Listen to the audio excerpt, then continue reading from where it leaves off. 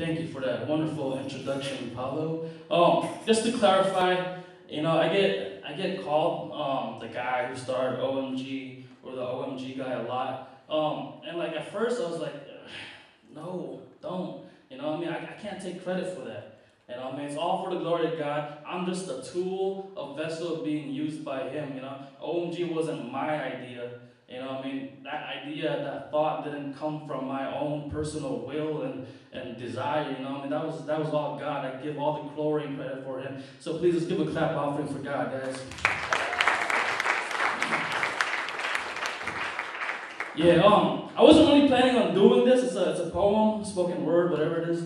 I wasn't really planning on doing it, but I just brought it just in case as like a backup.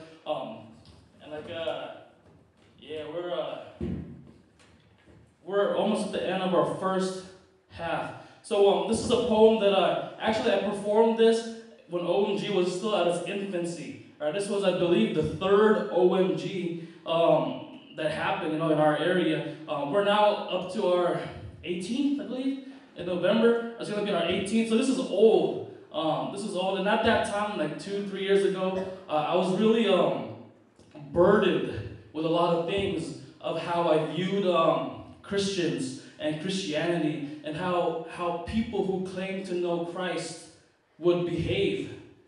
Did their lifestyles really reflect their claim that they know Jesus as their Lord and Savior? So that's a little background info for what this poem is going to be talking about. It's a little old, so I don't know if the references might be a little dated. So if you don't get it, if it just goes over your head, just smile and nod.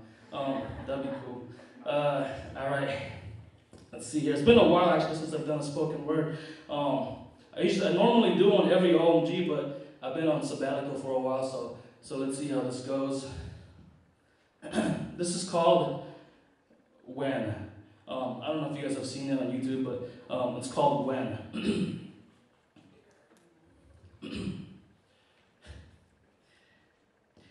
Let me read you a little something that I wrote. Please lend me your ears. I'm going to try and keep this short.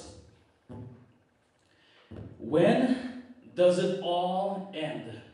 When do we begin? When are we going to stop living our lives in sin? When? As soon as we wake up, before the girls even put on their makeup, our eyes are wide awake, and already some of us have made a mistake. How, you may ask? Just take a look at the very first task you took. Instead of opening up the Bible, you check your Facebook. You check your Facebook. The very first task you took, you check your Facebook. Why is it that we can stay up all night studying math, history, biology, but 1 hour is too much when it comes to Bibleology, the study of the Bible? We need to learn about theology, soteriology, eschatology. All these things are Bibleology. No wonder the world's telling us how our lives should be. All because we ain't reading our Bibles. What we need to do is start a revival. It's what we need to do for our spiritual survival. When does it all end? When do we begin? When are we going to stop living our lives in sin? When? We got young girls, or we got young men trying to win a girl's heart, but they're living in sin, trying to get them to do things they know they shouldn't do. Kids these days, they think they know everything when they really haven't got a clue. We got young girls causing men to burn in the lake of fire, all because they're wearing inappropriate attire, thinking it will get them attention. But they have been deceived by the king of all liars.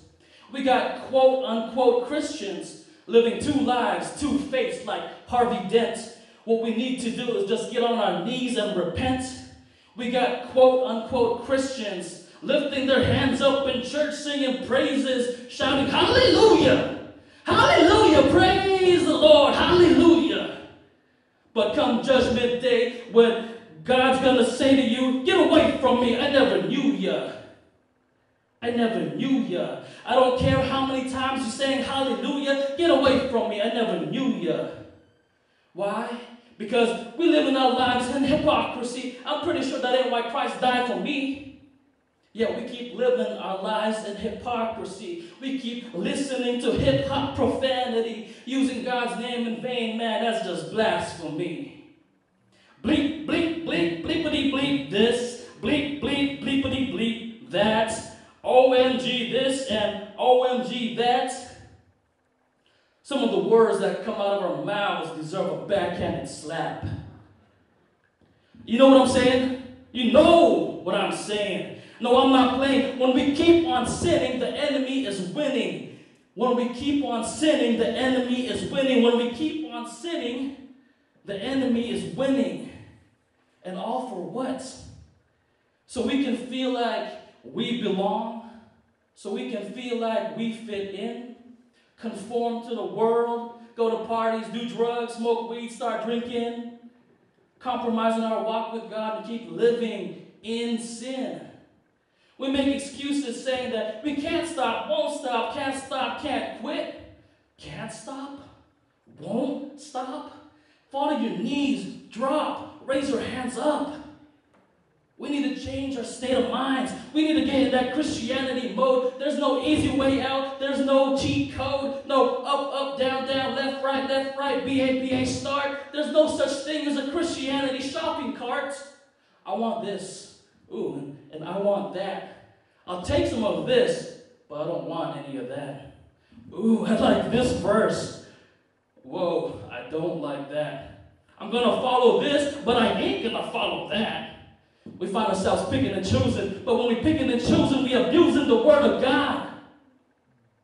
We got to strive to be obedient. Don't you know that God's omniscient? He knows everything we do. He knows everything we say. He knows everything that's going to come across our way. We got to run this race. We got to go where we're running for. No one ever said that Christianity life is easy. Always remember, we're in a spiritual war. Now, some of us have yet to act. I encourage you all to get on the right track. Let God guide you. Let God guide you on your path and ask yourselves, when does it all end? When do we begin? When are we going to stop living our lives in sin? When? Praise God, guys.